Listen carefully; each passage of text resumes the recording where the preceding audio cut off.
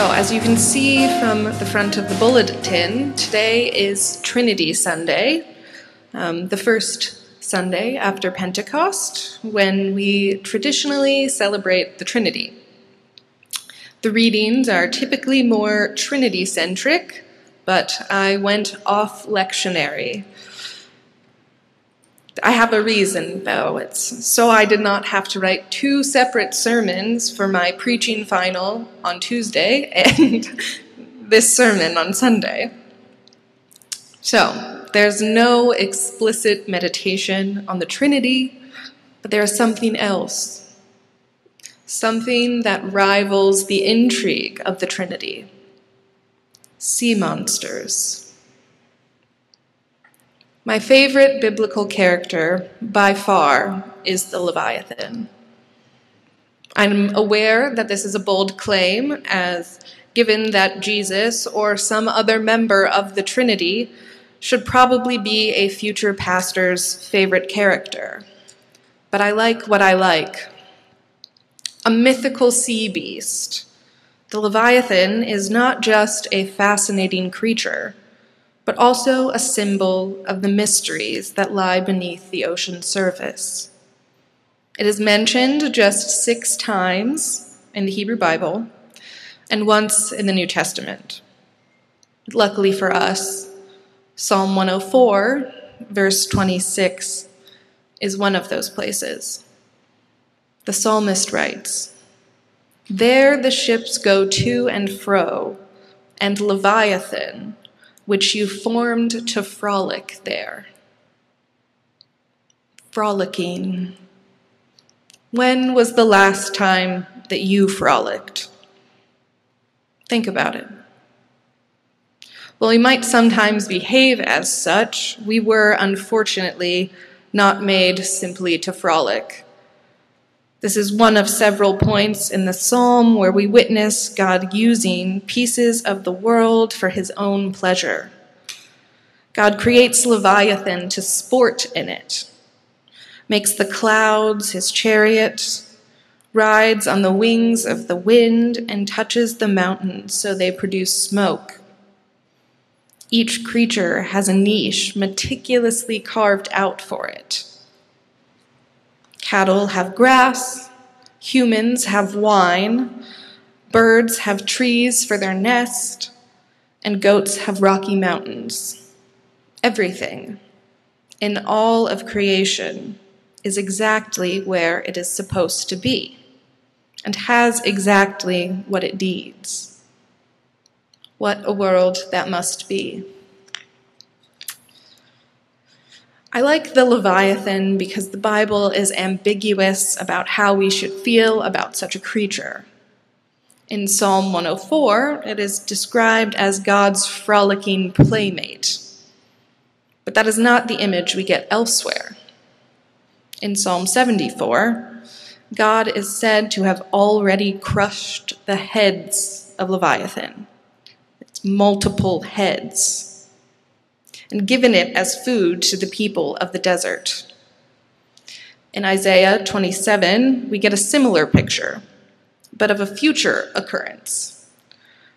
Isaiah writes, "In that day, the Lord will punish with his sword, his fierce, great, and powerful sword, Leviathan, the gliding serpent, Leviathan, the coiling serpent. He will slay the monster of the sea." In Job, Leviathan is portrayed as a beast to be feared by humans, but in the sense that it is a quasi-mythical creature who need not be roused from its primordial slumber. So, which is it? Is Leviathan a frolicking, misunderstood sea beast, an already vanquished enemy, a fearsome sign of the end times? I think Leviathan can be all of these things, once we consider how much we actually know about the creatures that dwell in the ocean. Let's reflect on this for a moment. The National Oceanic and Atmospheric Association reports that humans have explored a mere 5% of the world's oceans. 5%. This figure, when considered in the context of our planet's composition, should prompt us to question. With 70% of our planet's surface covered by oceans, isn't it crucial that we delve deeper into this vast, uncharted realm? Selfishly, I think the answer is yes, but probably not for any of the reasons that scientists working for NOAA urge further deep-sea exploration. I think humans have ruined enough. We don't need dominion over anything else, especially not the ocean. I personally just want to know if the Leviathan, or other critters like it, are really out there. In actuality, I try to think about the ocean as little as possible. I love it, but from a healthy distance. I have boundaries. The summer before 4th grade, I was stung by a Portuguese man-of-war, a jellyfish-like creature called a siphonophore. That's actually a colonial organism, not one organism like a jellyfish, but I digress. It was cool because the nettles penetrate the skin, so I returned to school with a badass scar up my arm. But not so cool because it derailed the world's shortest family vacation. While I do not recommend getting stung by one, it taught me a necessary lesson. The ocean is not our home. Even in the 5% of it that we have explored, there are creatures too strange to comprehend. And it has always been that way. In every geologic age, the ocean has been home to a myriad of crazy critters. If you don't believe this information based on my 2 years of being a geology major, just go check out the Field Museum. It does a much better job. We have evidence that these creatures exist because the ocean once covered giant swaths of land that is now dry. 100 million years ago, the western interior seaway covered much of the central U.S., from the Dakotas all the way down to Texas. But we can't find fossils for things that are still in the ocean. We assume many of these exotic species are now extinct, as it is Earth's custom to purge the majority of its life forms every once in a while. But we don't know for certain.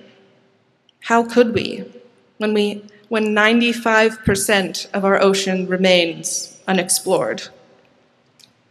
Now, despite what you're hearing, it is not necessarily my contention that the Leviathan is an actual multi-headed sea monster lurking in the depths, waiting to spring forth at the end times. I'm not a biblical literalist, so this is not the point I'm trying to make. I'm simply suggesting that it could be real. And if the Leviathan really does exist, we should be terrified, or maybe just in awe. Karl Barth writes about the ocean in his multi-volume Church Dogmatics. For Barth, God left the oceans on earth as a reminder of the chaos out of which the world was created. The ocean exists so close to us, is there for us to experience, to remind humans of the complexity of creation, of the chaos that once reigned, not for beach vacations, but for perspective. We might never know what sea monsters are out there. In our current moment, searching for all of them, simply for the sake of knowing, is probably not the wisest use of our time or resources. But realizing that there are things out there in the depths of the ocean, or in a galaxy far, far away, or even in our own backyard, is a realization worth coming to, and one that Scripture can provide us. The Psalms are particularly good at orienting us towards awe, wonder, and enchantment. I love the Leviathan and its role in Scripture because it is weird and it's wonderful, but it belongs there. The world of the Psalms, like the world of all ancient literature, is positively enchanted from top to bottom. In our modern quest to know everything about the natural world simply for the sake of knowing, we've lost that. So, my desire to explore the ocean's depths is not to disenchant us further, but stems from the desire that it might re-enchant us, even just a little bit. My prayer for the world today is that we all find a little bit of enchantment in the ordinary or the unknown. The good news is, there's no shortages of places to look.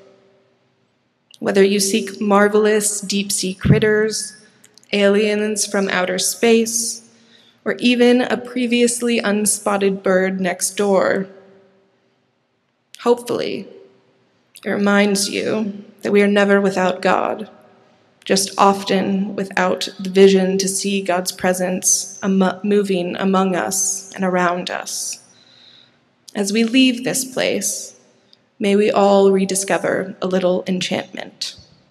All you have to do is look. Amen.